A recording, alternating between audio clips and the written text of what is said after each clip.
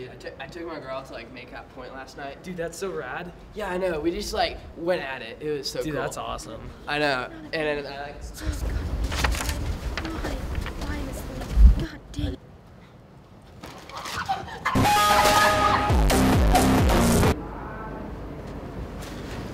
Loser. Oh my god, are you okay?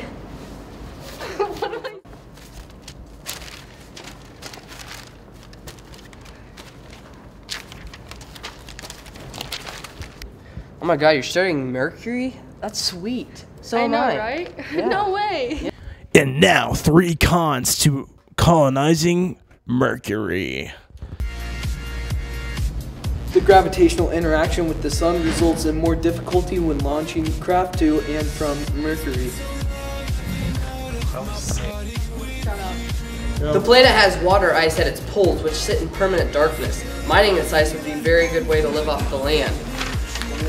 Holy crap.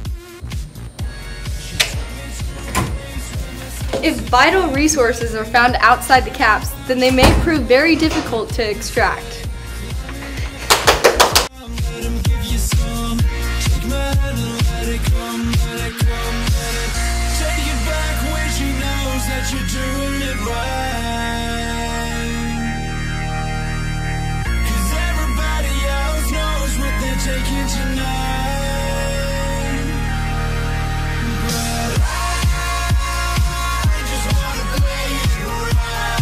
Babe, stop! Oh, hey guys, it's me again, back with another vlog about Mercury. Hey guys, so we chose to colonize this because Mercury's gravity is 33% and Earth's is 90%, which makes it one of the most habitable planets in our solar system. Yeah! Oh.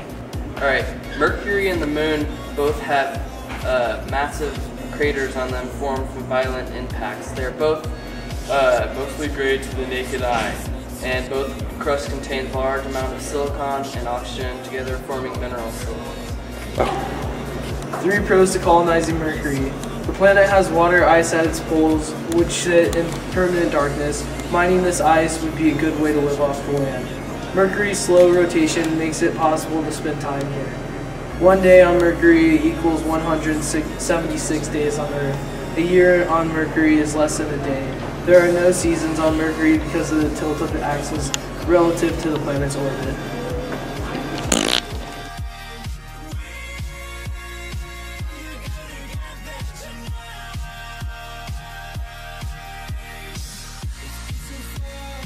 Walking the line of my